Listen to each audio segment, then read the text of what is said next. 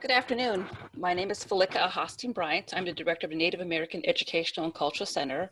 I am a proud member of the Navajo Nation, born and raised in New Mexico, and I have been here in Indiana for over 20 years. And through my work with the Native American Cultural Center, we provide student learning and educational opportunities for the campus community to increase their knowledge on Native American cultures.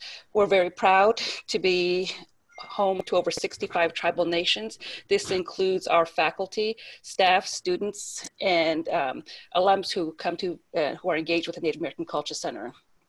Our overall mission is to serve as a resource to the Indigenous community, and we also provide educational opportunities for the entire campus community to learn, understand, appreciate, and celebrate Indigenous cultures. And we do this through some of our signature programs, which includes cultural programming, which we do throughout the year, where we focus on sharing information about Indigenous people through invited guests, scholars, elders, and speakers. And we also want to make sure that we're promoting a greater understanding for Native people.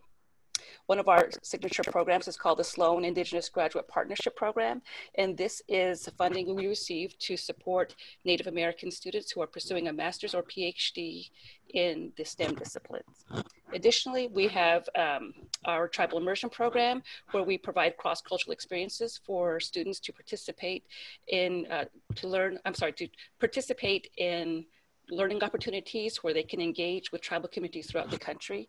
And we also work on collaborative programs with the entire campus as well as the entire state of Indiana.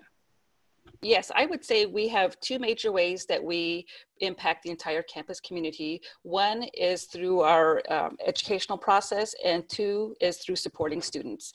When we were established back in 2007, we had a group of motivated faculty, staff, and students who formed what was called the Tecumseh Project. And through their efforts, they were intentional in putting the word educational within our title, more so because when we are talking about Native issues within the state of Indiana, there's very little to no knowledge about Indigenous people. So as a result, that is one of the biggest challenges we have.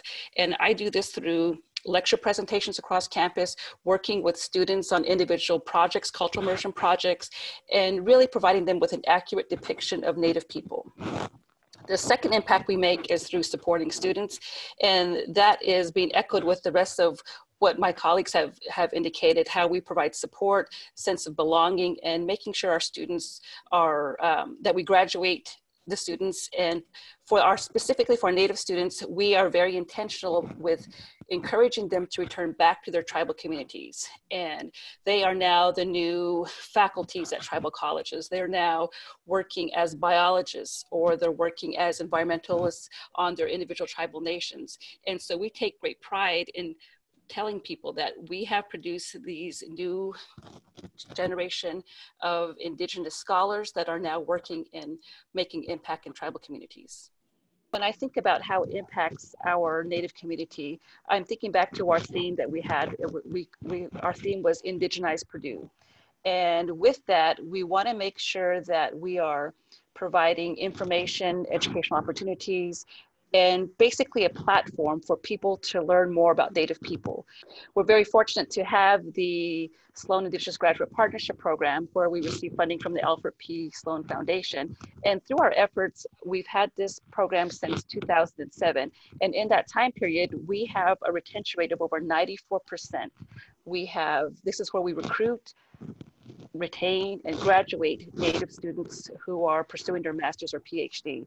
So I do take great pride in talking about the success of that program. And especially when we go out and visit alumni across the nation, I get to connect with them. I'm very fortunate to still have connections with many of the students.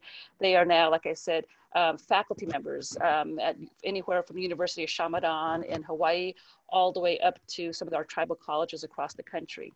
And through their efforts, they are working hard to make sure that they are serving as the leaders within their tribal community. And we're also now seeing how they are now recruiting students for us. So we do get referrals from students, so they'll call and say, I've heard about this particular program from so-and-so. And I would say that our alumni have been our strongest advocates in helping us to recruit our Native students. But being a national program, we do partner with other colleges and universities across the country.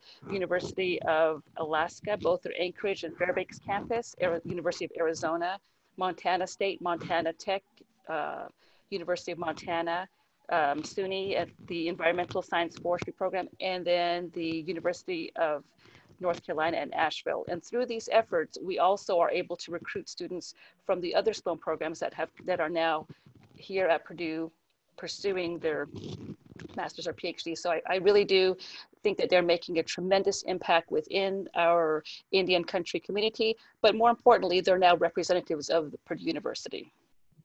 In the same capacity that all our other cultural centers operate, you just have to walk through the front door. And we have students coming as early as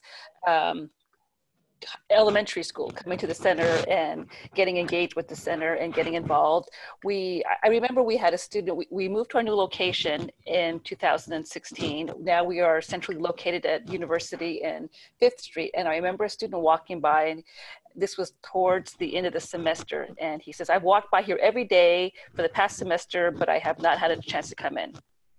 And so he came in, and ever since then, he's become one of our regulars. You know, he stops by for coffee or a place to relax, a place to watch TV, to unwind. And that's what we want people to understand, people across campus. The center is open to the entire campus community. Stop by to refill your water bottles, to get some coffee. We have individual study rooms on our 2nd floor. We have a fully functional computer lab on the 2nd floor. And we also have a variety of programming that takes place throughout the year. We celebrate Native American Heritage Month in November. And with this, it's part of our whole educational process of increasing the knowledge of Native people, making sure people understand and dispel a lot of stereotypes. We've had some dynamic speakers that have come to visit our Purdue campus. Billy Mills was one of the Olympic great, I guess I should say, because, you know, he's done so much within tribal communities as well as across the country. We've had Natalie Diaz, who is a poet. We've had Tommy Orange, who is an author. And we're very fortunate to have Charisse Mayat, who is a well-known author, and she's now faculty at Purdue, and we were able to recruit her as part of our Tecumseh postdoc fellowship program. And so now she's actively engaged with the center. We see her everywhere. She's all over social media. She's traveling throughout the country and representing Native people, talking about her book. But again, it just shows how how much diversity we have within our tribal communities. Many people come with the mindset there's only one tribe or we all speak one language, but once they have a chance to come back and engage with us, they understand that there is diversity within tribal nations. For instance, there are over 574 federally recognized tribal nations across the country. And when we do bring in our students, our Native students, they range from students coming from traditional communities where they actively participate. We have students who are coming to the center that are ranging all different backgrounds. We have some that are very traditional, where they speak their own language. They're raised in tribal communities. They're strongly connected with their traditional way of life. But on the other hand, we do have some students who have very little to no knowledge about their Native backgrounds. They're in the process of learning.